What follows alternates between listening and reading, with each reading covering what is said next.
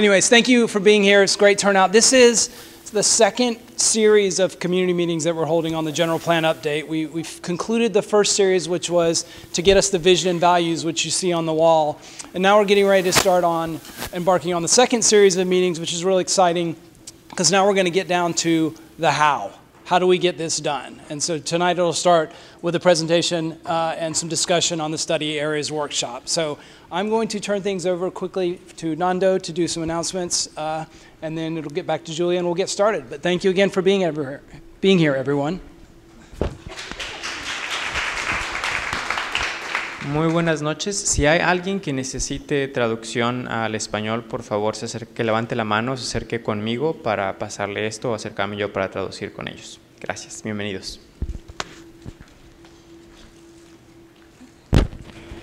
Okay, so hi everyone. Before we start, just a quick show of hands.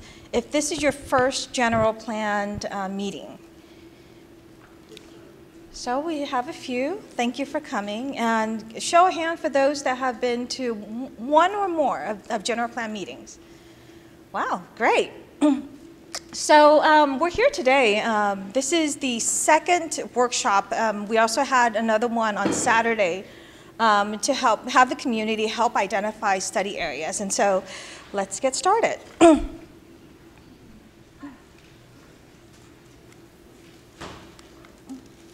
So just real quickly, we're going to go ahead. This is also on the agenda that's in front of you. We're going to go do introductions, presentation, group discussion, and then exercise. And then there will be a chance for each facilitated table to report back, and then we'll talk about next steps in the process. So real quickly, in 90 seconds, we're asking you to partner up with somebody you don't know and do a brief introduction, your name and what brought you here today. And also, what do you hope to hear, learn, and share? And just in case you don't know what the proper handshake is, there's a little instruction here. So let's get started. 90 seconds.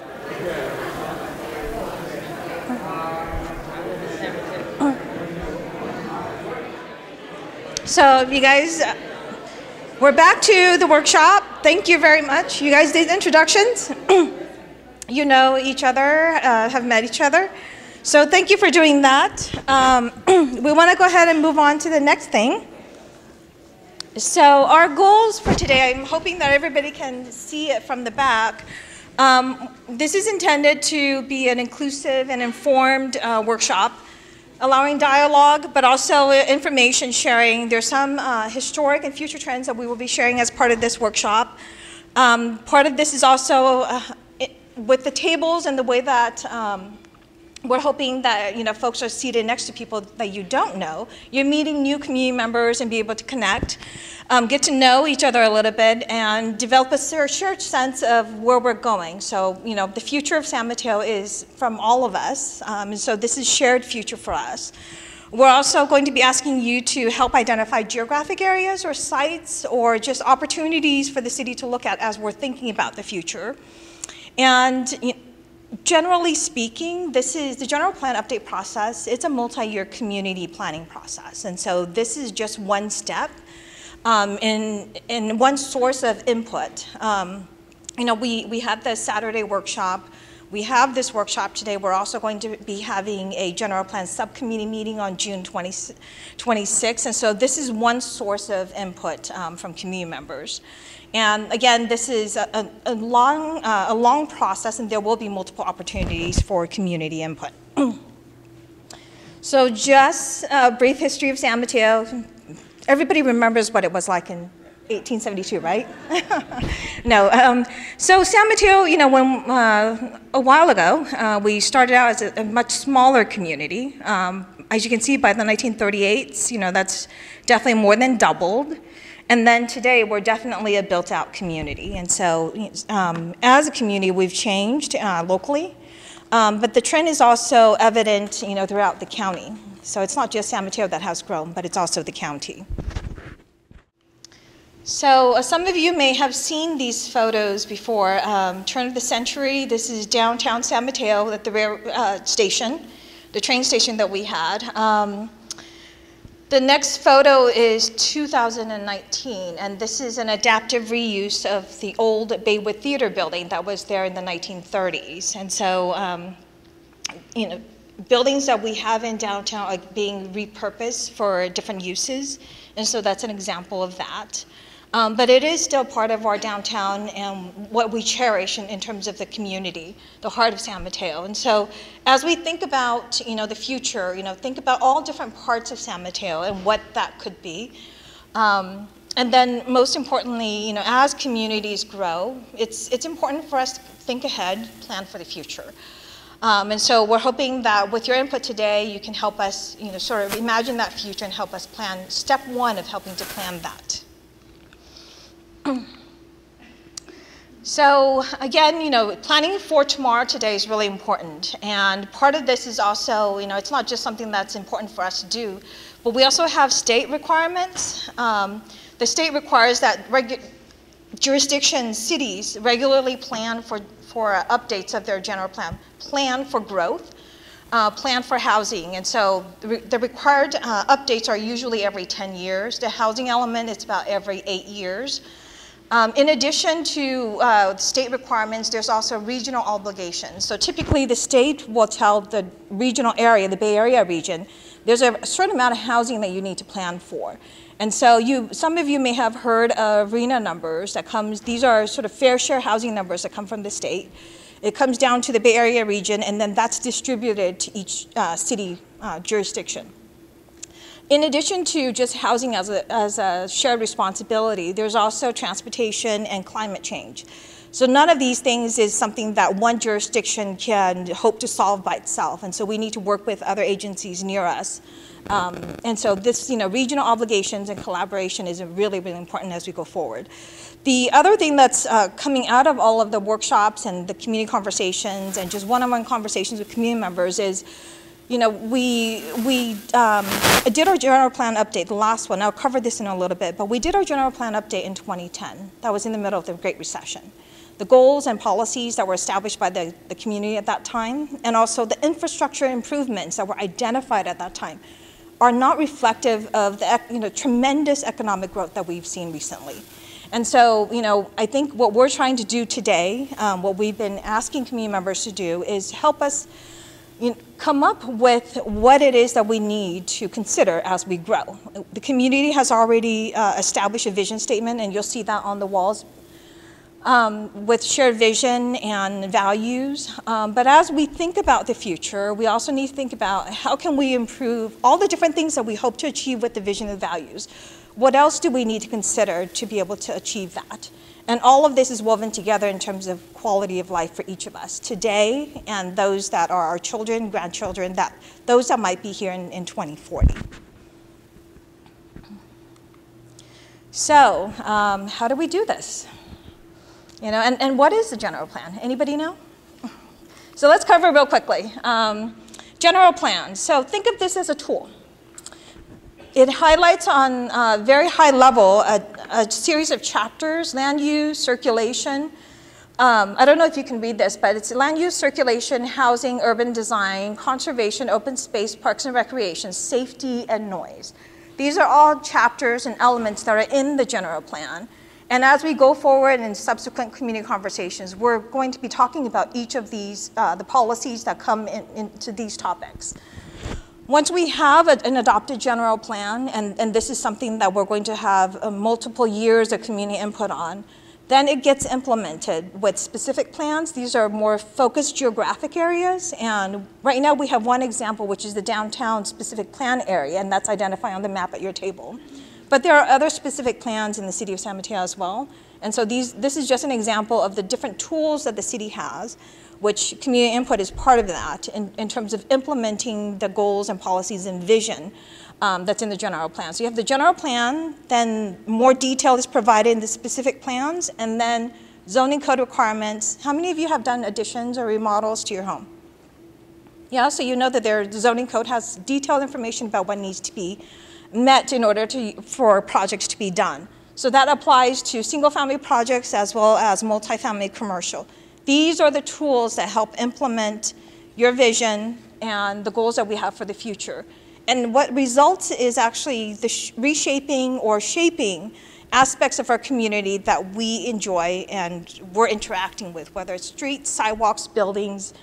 That's the connection between general plan at a policy level and what we see in the built environment and what we sort of live with. Okay, so you have this also on a printed sheet of paper in front of you, but I want to read this real quickly because this is something that came out from multiple community meetings. We had, I think, 9 community meetings and workshops, in addition to Planning Commission, City Council, and General Plan Subcommittee meeting, to come up with this vision statement.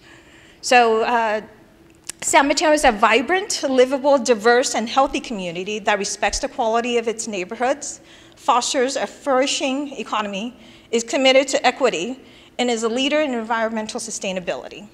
And our shared values are diversity, balance, inclusivity, prosperity, and resiliency.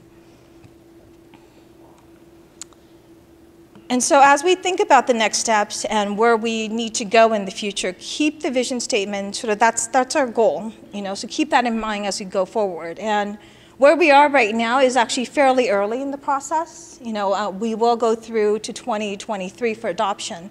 But throughout this entire process is community engagement and community input, and that's why you guys are here tonight. Is for you to share your information, your ideas on the maps, and all of that is going to be part of the process. So just a few photos from some of the community engagement activities that we've had. We've had meetings and workshops. We've also been out to the community at Phil's, the library, Central Park, the train stations. I'm trying to just tick off different places that we've been to try to meet our community members where they're at and where they're living, and trying to bring people into understanding what a general plan is and how important it is to participate in this process. So if you know folks that has not participated, definitely encourage them to participate. So as I mentioned, we will share some information about our regional and local contexts. And so just very generally, San Mateo has grown, and population-wise, from 1950s to 2018, the blue bar that you see at the bottom is San Mateo. So back in 1950, we were less than 50,000 K in terms of population. Right now in 2018, we're over 100,000 people in San Mateo. And so San Mateo has grown during that time. The county itself has grown as well. And so you can see where we are in relation to the county. The other thing is the folks that are in San Mateo have changed. Our demographics have changed. And this is county-wide. We don't have any numbers for San Mateo City, and so we're using county information. But what's interesting is if you look at the 65 and older, that's the green line, the trajectory of that has gone up, and it's expected to continue to increase. And as we're thinking about the future, we also need to think about the population that we need to plan for. And so seeing this big picture is actually really helpful, and it's something that's good to keep in mind. A few other things that you might see out in the newspapers or in studies or articles is the terminology of housing, jobs and housing balance.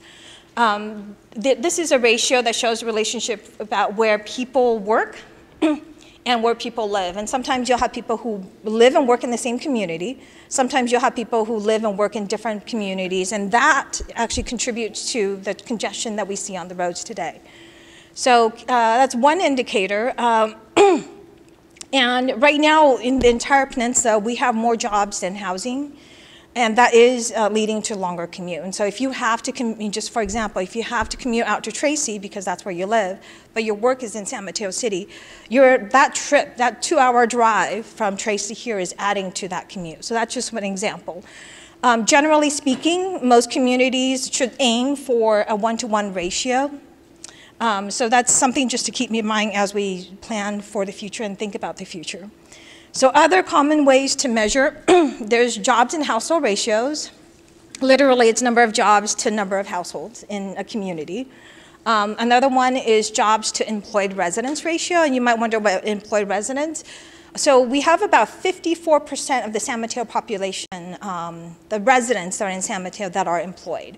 So the remaining portion that are not employed are, there's kids who are too young to work, or there are folks that are retired or financially independent and don't need to work. But out of the ratios that are for San Mateo, the employed residents is 54% of our San Mateo population is employed. So looking a little bit more broadly, we're looking at jobs created versus housing built in the city of San Mateo. And so these are local numbers from 2010 to 2017. And 2010 is when we last adopted our general plan. And so part of this includes a period of recession. But if you look at the net new jobs, it's about 16,773. Net new housing is, this is housing units built, so 2,244. It does not include the housing units that are in the pipeline. And so that's a separate number. There's also, because of the housing that's being created, there's also new residents. So it's about 5,834. And then net new employed residents. So that's a percentage of the new residents that are here that are employed, and that's 3,151. And then estimated growth for San Mateo. This is thinking ahead as we're looking into 2040. Our population is projected to increase. These numbers are coming from our regional agency, ABAG, and by 2040, it's estimated that San Mateo will have a net new residents of 25,000 to 28,000. So that's something that we need to plan for. Out of that is net new household, and this is using a ratio of about 2.6 residents per household. And so that's 8,000 to 12,000 net new households that we need to plan for. Think of them as housing units. And then jobs, around 10,000 net new jobs by 2040. These are ABAG projections, and it's likely, they're estimates. Estimates will change over time, and so these numbers are expected to change and potentially grow. So future housing needs, ABAG and MTC are collaborating, and the estimates that we're getting from them is that by 2040, San Mateo would have a total household of 50,830. That's inclusive of the 30,000, almost 40,000 households that are currently in San Mateo today. Again, this number is a little bit different from the number that you saw before you. The 8,000 to 9,000 additional housing units, this is factoring in projects that are currently going through the entitlement process, and they're in the pipeline. And so what we took, we took the other number from the other slide minus the 2,000 or so that are in the pipeline, and that's how we came up with 8,000 to 9,000 additional housing units that's needed through 2040. Again, this is estimates. It will change. So as we think about changes, growth does have impacts on infrastructure and services. And so that's something that we also need to keep in mind, but it's not something that the city does by itself. So a lot of the infrastructure projects that we see, congestion that's on the freeways, that's actually within Caltrans jurisdiction. So Caltrans actually has a Highway 101 express lane project that they're working on, and that's intended to connect the San Mateo segment from San Bruno to Santa Clara County, that border, and then connect to the express lane project that's in Santa Clara County. So that's one thing that the state, Caltrans, is working on. Additionally, Caltrain, they have a business plan, and part of that includes electrification. With that electrification project includes an increase in capacity, so increasing the number of riders that can be handled by the system. Locally, San Mateo City also has a list of projects that we're working on concurrently with the general plan update. There's a bike master plan, climate action plan. The city also has some funding for childcare, and so that's interim funding that's available to partner with local providers. The Parks Department also has a recreation facility strategic plan that's looking at all the recreation facilities that are in the city of San Mateo and planning for the future. Clean Water Program is a $1 billion project that Public Works staff, I think there's a few folks here from Public Works today, that's leading that, and that's intended to upgrade our wastewater treatment plant and be able to handle some growth that's expected, that's projected in the future. As we go forward, if the growth is more than what's expected, we will need to adjust that, but the idea is to plan for the future. One other thing is a rail corridor plan. This was adopted by the city in 2005, and we'll cover some of the projects that have been completed in the rail corridor plan. But this is our local effort to look at the problems that we have today in terms of congestion and housing, and try to have projects that can be located closer to transit and be able to have some benefits. And so we'll cover that in a little bit.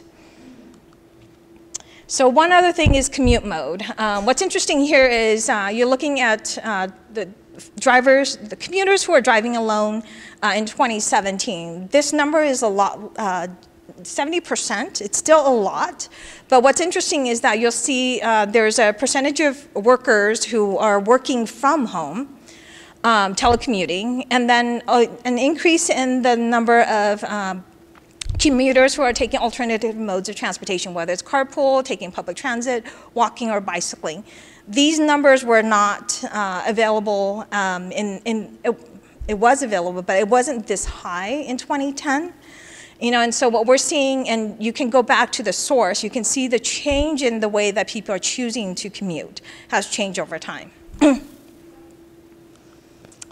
The other thing, and this is the local projects that I had mentioned earlier. So this is transit-oriented development. That's part of the rail corridor plan. What you see is actually the red is if you had the same project, but it was built in a conventional development, so not necessarily located near transit. What are the trip rates that would have resulted if you had a conventional, if that project, that same building was built elsewhere? So conventional trip, is the red bar. You can see the number of trips that would have been projected if it was conventional development. With the TOD project, these are the 3 projects that we are using as an example. Peninsula Station, this is 400 to 450 Concar is the Hines office development. And then Bay Meadows. The last 2 projects are not fully occupied, but the numbers that you see before you are the conventional development for the portions of the building that are occupied, that are built. And so, what you see is under conventional development, there would be a lot more trips being generated by those projects versus the blue and the green. The blue is basically targets that the project was intended, and it's conditioned upon the developer to try to meet. And then the actual trips is those that are noted in green. So the city is continuing to monitor those projects as we go forward. And so I just wanted to show this in case people are not familiar with these projects in San Mateo. So we're going to move on to the next part of it, which is your exercise.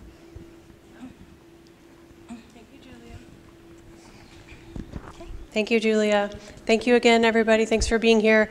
We're just going to take a few more minutes to explain what we're here to do tonight, and then we can let you take over and get to talking to each other and doing your exercise, because that's, I think, what we're all most excited about. My name is Joanna Jansen. I work at PlaceWorks. We're the consultant helping the city with the overall general plan update process. And I'm going to take just a few slides to tell you a little bit about what we're doing here tonight. So you probably already noticed that you have a map on your table, and the reason that this is a map-based exercise is that one very important piece of the general plan itself is the general plan land use designation map. So this map, the colors and the designations on this map lay the groundwork for what can be built where in San Mateo, what types of buildings, what types of uses, and at what intensities.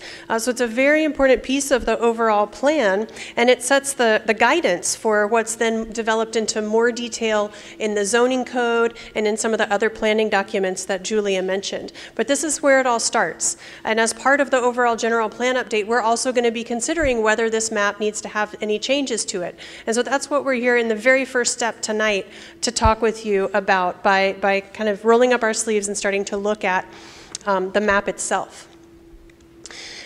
Before I talk a little more detail about exactly what we're going to do tonight, I want to explain how tonight and how the study areas exercise that we're doing tonight fits into the overall land use alternatives exercise that we're going to be working through for several more months here. This is going to be a very careful, a very thorough process, and I want to explain where we are at the very first step of it tonight. So we're going to choose, at the end of this process, we're going to ultimately end up with some study areas identified. And within those study areas, we're going to then come back to you and to the community at a meeting like this to figure out a range of alternatives within those study areas, a range of different possible future scenarios within those study areas to consider for how San Mateo might look and feel in the year 2040. We're going to go through a process to create those alternatives. We're going to go through a process to then finalize and confirm that those are the range of alternative future scenarios that we want to study. And then we're going to go away and evaluate and do a lot of work to compare those alternatives. And that evaluation is going to consider things like the overall character of the alternative, traffic impacts, impacts on utilities and important public services like schools and public safety, environmental sustainability, the fiscal health of the city, a whole range of different impacts that we know are important to the community to understand. And we're going to bring those back to you again and talk to you about the results of the evaluation and some of the pros and cons that we uncovered about the range of alternatives as we did our analysis. And then based on that information, we want to hear from you about what you like and don't like about that range of alternatives, and that will guide us through your input to a preferred alternative that ultimately will be refined and will become the basis for revisions to the general plan land use map. So we're at the very first step of that long and complex process tonight, and that's what we're here to do. So for that first step, we have a number of opportunities for input. We had a workshop just like this one on Saturday over at the main library, and we're here with you all tonight. After tonight, the next step in this process is going to be a meeting of the General Plan Subcommittee. They're meeting on June 26th, again at the library on that evening. And then we'll go to the Planning Commission and then ultimately to the City Council as we continue to accumulate input. And throughout that time, we're also going to have opportunity for you to submit comments online. We're going to be launching a similar map-based exercise online that you can participate in and then you can share with friends and neighbors who aren't able to be at one of our face-to-face meetings. And of course, we're always we're always accepting your written comments that are submitted through the website or even through mail at strivesanmateo.org. So tonight, as you talk to your friends and neighbors at the table with you and you think about providing your input for what areas should be study areas, here's some of the things that you might think about, some of the things that we think about as planners when we think about San Mateo in 2040. What areas are the most likely to change? Areas, as Julia pointed out, some of the recent development that's happened near San Mateo's transit stations has been relatively successful at meeting targets for reducing trips in vehicles. So that might be a place to look if you're concerned about studying how development might function in study areas that are close to transit. You might think about places where buildings or uses are vacant or outdated or et cetera. And those could be the basis for a fruitful alternatives discussion. And in addition to that, you have the option of identifying for us places that you feel should stay the same. So your facilitator at your table will help guide you through marking up the map to help identify areas both where you think might be the right type of areas to accommodate change, and also if there's areas that feel important to you to stay the same. We want to hear that as well. Before you dive into drawing on the map, which I hope you will do and I encourage you to do, you might want to spend a few minutes talking with your group about some of the factors that I just mentioned. So what are the things that feel important to you as you're identifying study areas? What are some of the characteristics, not necessarily looking at the map, but just in general, how might you think about identifying study areas? And do your other people at the table feel the same way? Do they have different ideas about what makes a good study area? And the key here, I think, is that it's just that. It is a study area. So drawing something on your map tonight does not mean that it's going to change. It just means that it's going to be studied. So we want to find out what kinds of change might have the potential to happen there, and what might be some of the good outcomes and some of the bad outcomes if change did ultimately happen there. So this is really just about keeping an open mind and exploring possibilities for areas that could be studied. We're going to have time for you to both talk about what makes a good study area and then also to draw some of those study areas on your map, working with everybody in your group together to do that. And then there's some time at the end when your facilitator will work with you to summarize what your group has talked about and then come up here and offer us all a succinct report back from your table, so you'll get a chance to hear what all the other groups did and see how it's different or the same as what your group talked about. So to do this exercise, we have some materials that I want to just orient you to very briefly, and your facilitator can certainly answer additional questions if you have them. The centerpiece here, kind of literally and figuratively, is the base map that you have on your table. That's the kind of poster-sized map of San Mateo. The area inside, the black dashed line, is the city limits of San Mateo. And the green areas are parks and open space. You probably already figured that out. The orange areas are schools. That includes both public and private schools.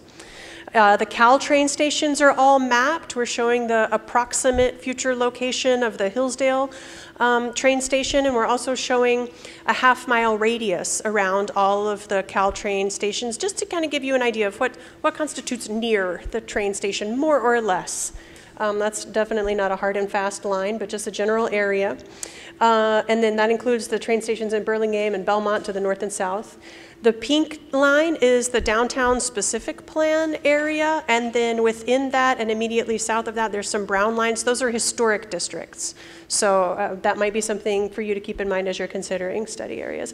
And then finally, the lavender parcels on the map. Those are properties where the property owner or an interested party has approached the city and indicated that they're interested in participating in this general plan update process and studying what might happen on the future of these sites. So we've heard some specific property owner interest from those lavender parcels. But again, anything on the map tonight is just kind of a first blush for identifying the study sites that you think would be good to evaluate. In addition to capturing your feedback on the map, your facilitators have a kind of 11 by 17 note-taking sheet to capture maybe some of your ideas or input that's not map-based. And then you have an aerial photo of San Mateo for reference, and you have the current general plan land use map for reference, not the one with all the colors on it. And then, of course, if you have any additional comments that you want to provide, hopefully when you came in, you got a comment card that has a space for written comments on the front of it. And then it also has, you'll notice, a map on the back of it. So if you have additional map-based comments that you want to provide separate from or in addition to what your group works on, you have that option as well. And then finally, there's index cards on the table. If you have any questions about the process, about the presentation tonight, any other questions, jot those down on your index cards. We'll come around and collect those and make sure that we share the information with everybody. So last moment before we get started with your exercise and let you guys have a chance to talk, I just want to offer these guidelines for your conversation.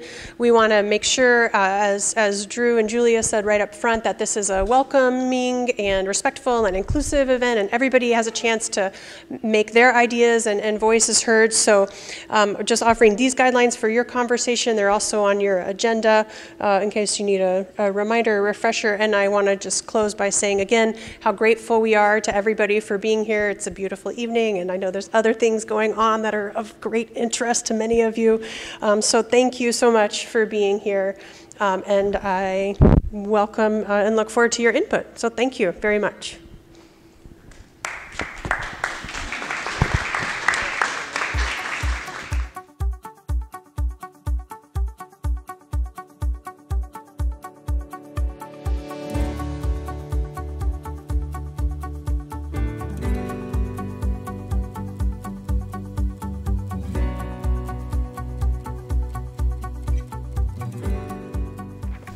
I was with table 4,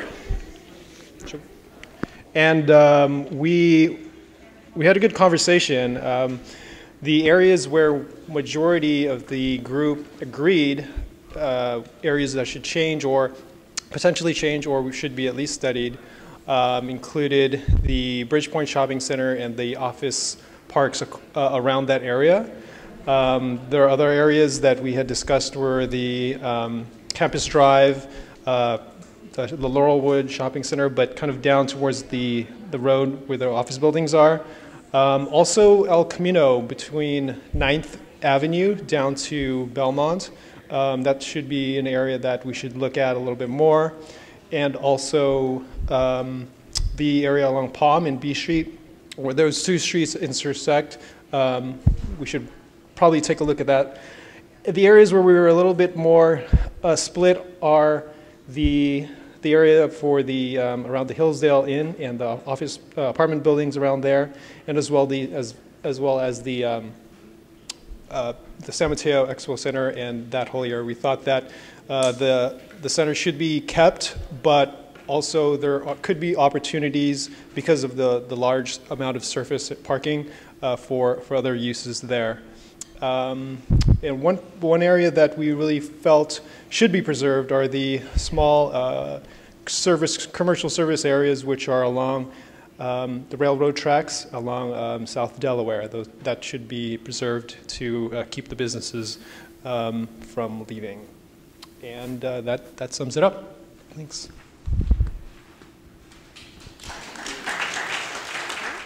And just to start off, we kind of wanted to address a certain priorities. So two of our biggest priorities were preserving the existing suburban character that a lot of people have moved to San Mateo a long time ago, while also maintaining the idea of having that equal ratio of jobs to housing balance. So maybe a little more focus on housing to ratchet that number up. So starting off, we looked at the map grew over time. So we started off with just identifying this little corridor between El Camino Real and the railroad tracks. And then it slowly grew so that we were thinking, oh, maybe we can consider studying this area as well, and then out a little bit more. So we thought that this area would be a good spot to look at in the center of San Mateo, as well as then the downtown area. And then in addition, we looked at these two areas down here with some underutilized office space here, as well as just some office and high commercial right now that had potential for different uses. And then we had some differing opinions on this golf course right here, which we thought maybe people besides golfers could enjoy it as a different use.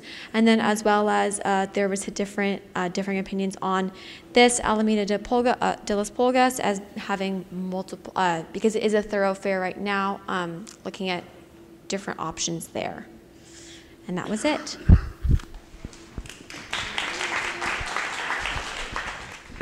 All right, so my group's sort of main refrain was that they really wanted to focus on underutilized areas that have good access to transit and services, but there was general agreement that they wanted a very thoughtful approach to how these areas are studied and potentially changed so that affordable spaces and services that serve the community, retail that serves the community, even things like auto and veterinarian shops that serve the community are still there and available for folks in San Mateo.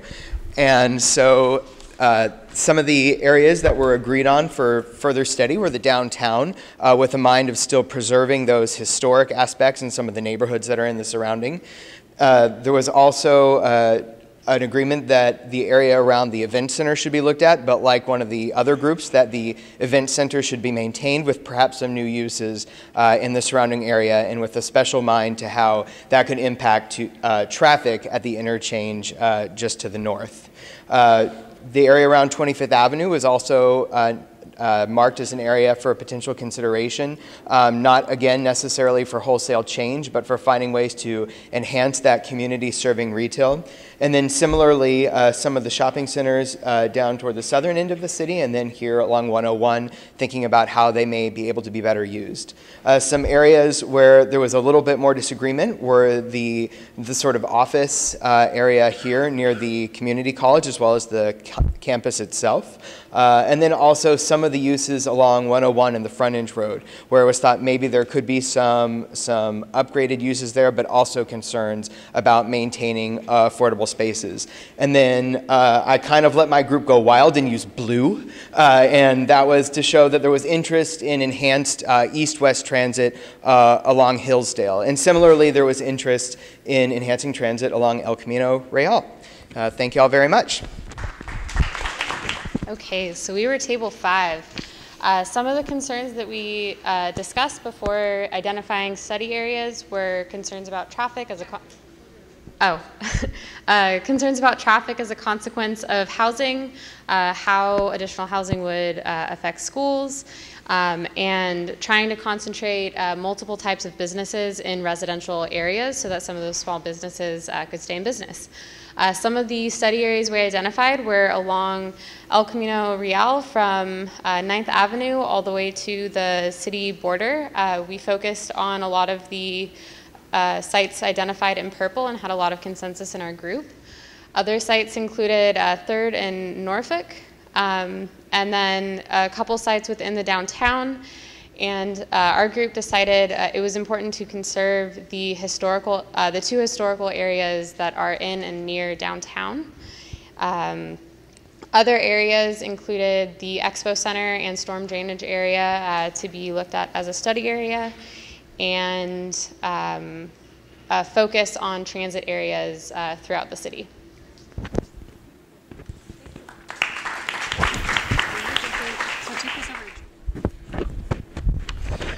So, Table 7, one of the primary concerns raised by the table almost immediately was to preserve and maintain our open space and parks in our city.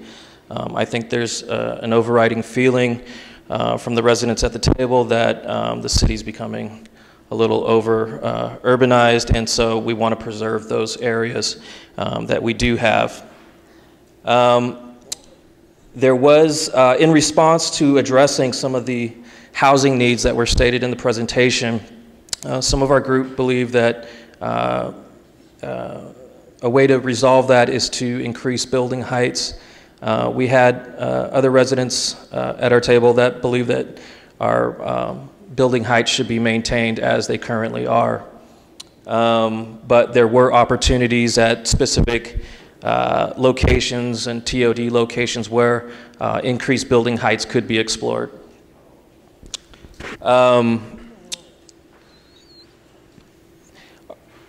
Passages is not a project that's been approved yet, but there is a strong feeling that this area here should be, where is Passages?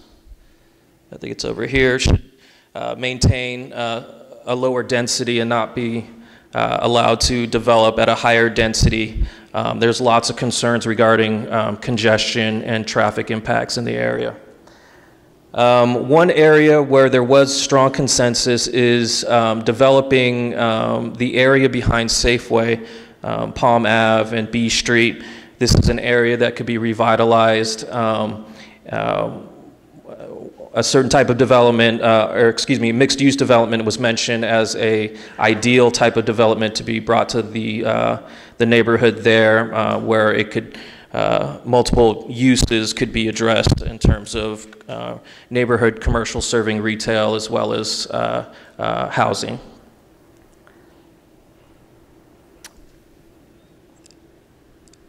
Along 25th Ave and 28th Street, there is consensus among the group that the low density single family residential neighborhood, that feeling, there's pressure in this area from crosstown traffic flowing through and some of the development along the commercial corridor there, and they want to preserve that single family feel in that neighborhood.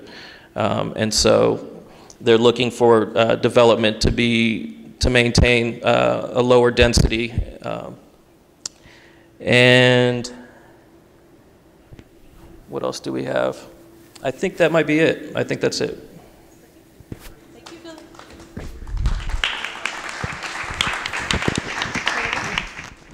I'm sure everyone will be surprised that Table 6 talked a lot about traffic and housing. Which has obviously been, topics that have come up at most of the tables here. So I guess I'll kind of start off with some of the more larger themes that were discussed. First being more affordable housing and at all different income levels. There was a lot of sort of diverging opinions on how we get there and where the development occurs. So another thing, well, in the first presentation, we talked about the jobs housing gap, excuse me, if I can get that out. And how do we close that? How do we make the housing development catch up with where the jobs are and where the new retail and office space is being built? So to look at our map here, sorry. So we talked a lot about the corridor of El Camino, kind of where Hillsdale is. Also, there was a lot of talk about the purple sites. We went into those quite a bit, trying to decide what was being asked of the study and what needed to be studied in each of those sites. So there was a lot of discussion around that, especially these down here close to the future Hillsdale Caltrain station, excuse me. And then there was some talk in the Bel Mateo area for and another thing that came up, I'm sorry, the cord here, it's trying to preserve the affordable housing that we do have, and also the preservation of the community's character and a lot of things, so that we're not building 10-story tall buildings. I think I'm seeing some heads shaking over there that I got that. And then there's a couple areas here close to the downtown area and right where 92 and 101 meet that they wanted to see a lot more traffic study done, where there's a lot of development obviously going on right here around the Hayward Park station with Station Park Green and several of the other developments that are going on right there. There's a red area up here, which I believe is north central, or kind of close to there, to study for preservation of the affordable homes that are currently there, and studying displacement to try to keep the folks who live there from being displaced by larger development. Let's see.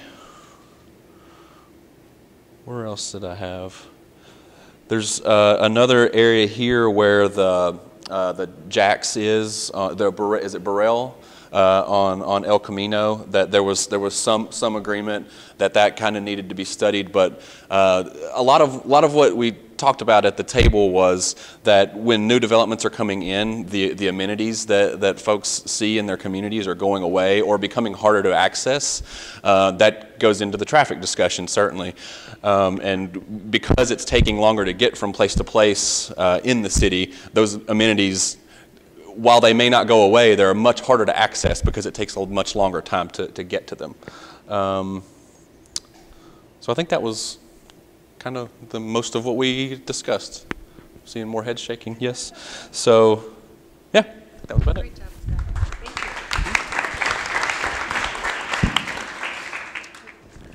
Hello, I'm the representative of table number 8 in the back. In following the tables before us, we talked about very similar things. Trying to stay along main transit lines. The path down El Camino Real was sort of the first main corridor to talk about, and as we went down, it started to get touchier as we got to places where we were identifying character that we didn't want to change, there was kind of a wrestling between spaces that we really like the character of the area, but maybe the space could be used, it could be improved on. So there was this sort of like push and pull of, do we circle those areas or with a purple or a pink pen, or do we preserve them entirely and don't even take a look? So we kind of got through that in some of these sites. Another kind of contentious spot was the golf course up here, where, and just in the open space areas in general, where we really didn't want to change the fact that we have open space at all. And in the case of the golf course, the beauty of that space, mature trees, the restaurant are all really key things to keep, but the potential to open it up to more users than solely golfers was a topic. Some key spots along 25th Avenue, that was one of the kind of the character areas where we might want to preserve that, but also investigate how that could get improved. Maybe the sort of final kind of category was larger areas where we had a lot of parking. The space was just not used as densely as it could be potentially. And I think that is the majority of what we covered. Thank you. Take this to Julia, please. All right. Well, thank you very much, everybody. Thank you for those reports back. I think we heard a lot of commonalities among these tables and some new and different original ideas coming from your tables as well. This has been very, very valuable for us. Your input is extremely important in shaping this process. So thank you all for being here tonight. Thank you for your thoughtful input. I really hope that you'll stay involved. And please keep track of us at strivesanmateo.org and encourage all your friends and neighbors to do the same. Thank you very much for being here.